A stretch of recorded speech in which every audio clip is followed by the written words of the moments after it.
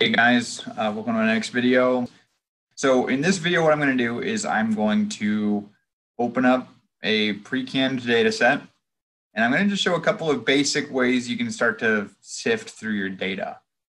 We'll show how to create a sub data set that only has a chosen number of variables, and I will show how to remove observations that we are not interested in. So with that, there will also be some like if-else command, some logic stuff, and yeah, should be pretty small, but it is very necessary skills to get started in a lot of situations. So with no further ado, let's get started. We need to start by specifying our libraries.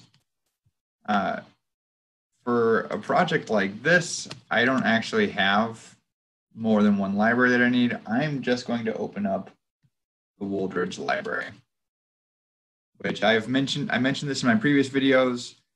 This is a bunch of data sets that are used in one of the textbooks that I've used before. And once again, I'm going to use the wage pan data. So if I were to annotate this, I would say, here's a data set. One thing I'm going to try to do here is, well, first let's just look at the wage pan. Let's run this code first. By the way, you can either highlight it and hit run, or you can highlight it and hit control enter. Same result either way.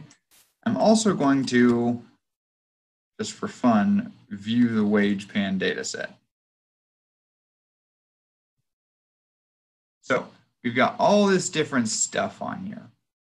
And sometimes data sets will have tons of information that isn't relevant to your research question. And so one thing we're going to do here is we're going to figure out how to reduce a data set to something we want. And a simple way, you can get fancier if you want to, but a simple way to get started is, what if we wanted to create a data set? Now let's call it a sub data set with year and with education and with log wage. These are three different variables that existed in our data set. So how do you go about this? Well, one thing we can do is create a new object in R. Now, you can call it anything you want to.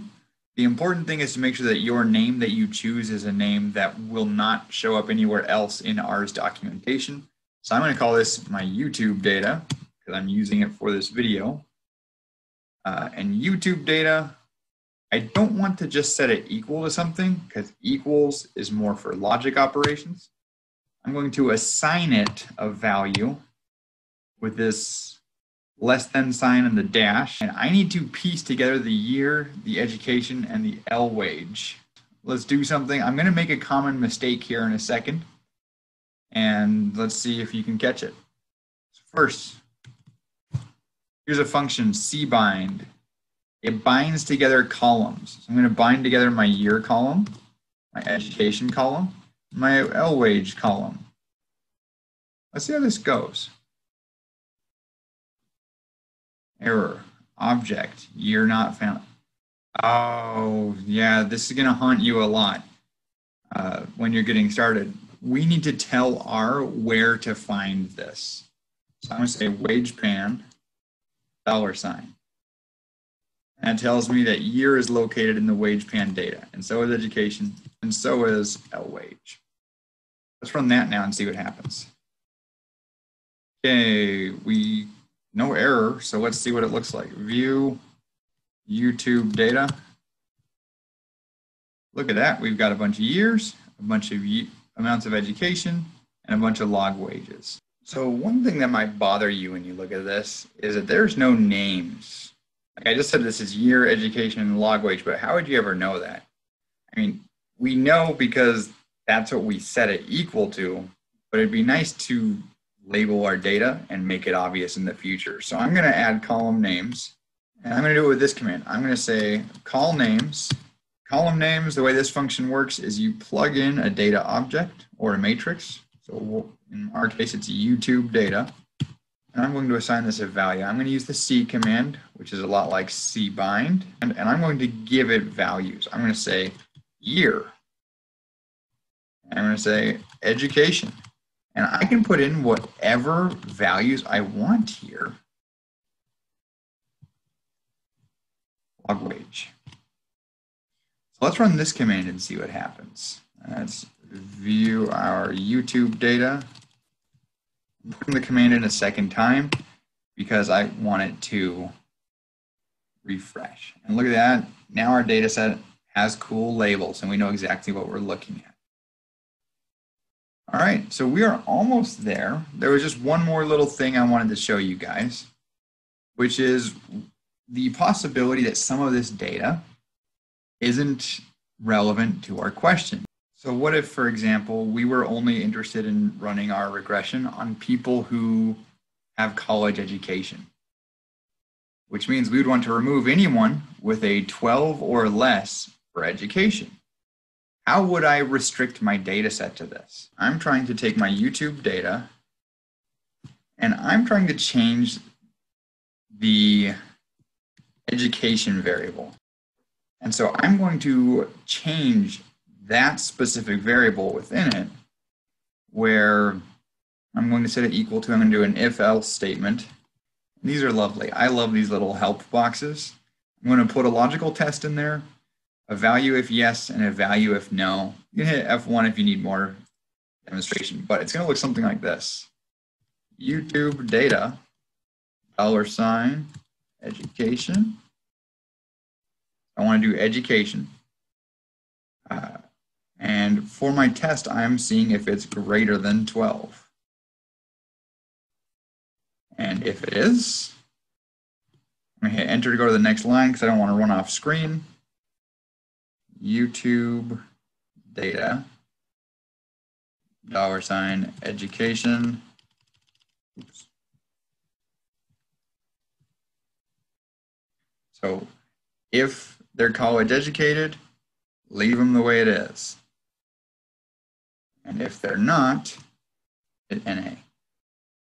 Now let's look at this. We're going to see there's actually a problem here because this is the way it seems like it should work. But then you get this operator is invalid for atomic vectors command, error message.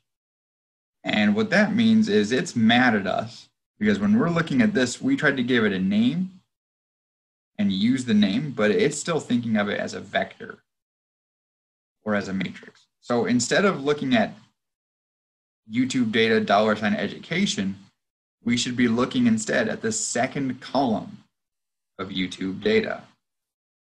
This is a common mistake. I ran through it and ran you through right like you're going to see this error because you'll probably see it more than once. So instead of doing $ education, I want a different way of getting my second column. So introduce the square brackets. Square brackets are for when you want to focus on a certain part of your data.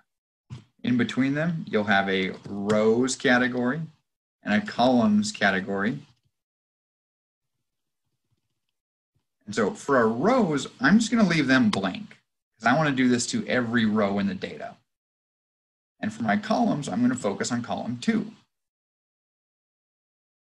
Now, so when I say YouTube data bracket comma 2, that means I'm looking at the second column of YouTube data, which we know is the education column.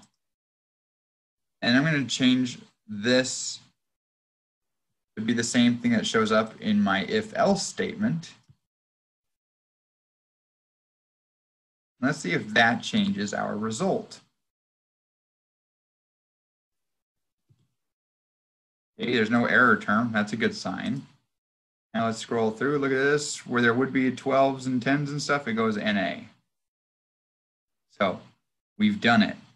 We've created NA values where the people who we were less interested in existed.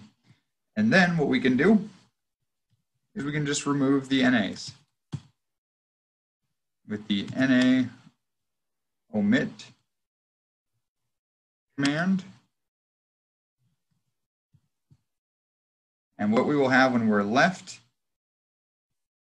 is all the same information that we had for the people who qualify, but for the 3,000 something who got dropped because they didn't have as much education, they're no longer in this data set. So there were a bunch of NAs, and we just dropped them. So that is kind of a brief intro to ways to manipulate your data to get it in a usable form. I only showed you a couple of things. One of them was focusing on a certain list of variables, and the other one was dropping observations that don't help us answer a research question. Now, any kind of question you might have of, well, what should I drop or what's relevant? This video doesn't answer that question. Do your own research. But hopefully you got some of the coding tricks for doing those simple commands. All right, that's all I got. Thanks for watching, guys. Happy econing. Good luck. Study hard or whatever. See you later.